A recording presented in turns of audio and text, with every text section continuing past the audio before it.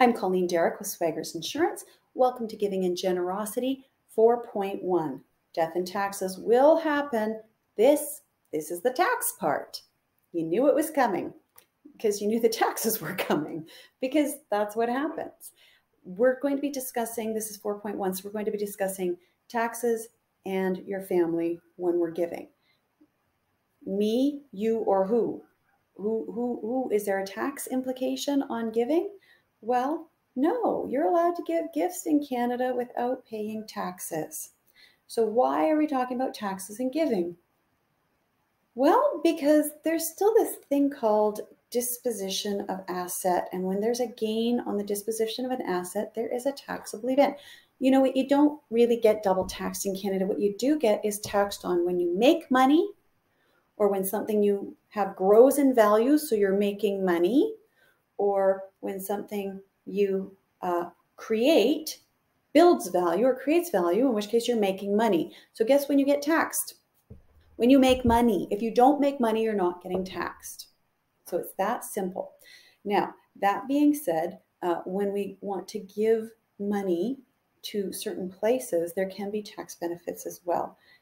If I want to put money into an RSP for my spouse, then I can do a spousal RRSP and I can get a tax credit for that.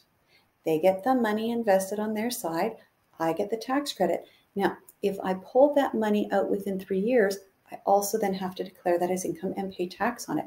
If it is more than 3 years, then my partner is allowed, my spouse is allowed to pull that money out, and they declare it as income and pay the tax on that. Did you know that?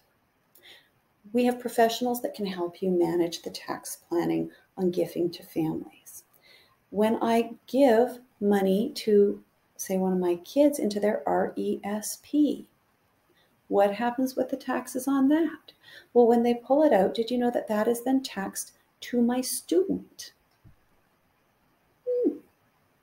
If I give money to it's the home savings account. It's sort of a blend between a TFSA sort of and the first time home buyers plan. And there's, you know, if I give money to that, then I can have a tax credit. Well, what if I want to give that to somebody else? And this is where, you know, there's so many different scenarios and situations. Talk to a professional, but you want to ask, am I paying the tax on this? Is somebody else paying the tax on this? Or is there any tax on this?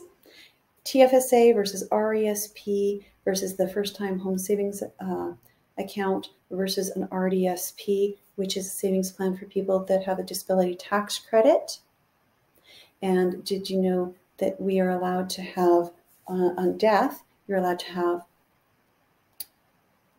money go from your RRSP into an RDSP, and that saves taxes on your final tax return because that is a tax shelter program. But there are limits around that. So questions again to ask a professional, get your professionals involved in this. And you can go to Money Renovations, and there are professionals that you can find links to there. Book an appointment, talk to somebody if you have questions about this.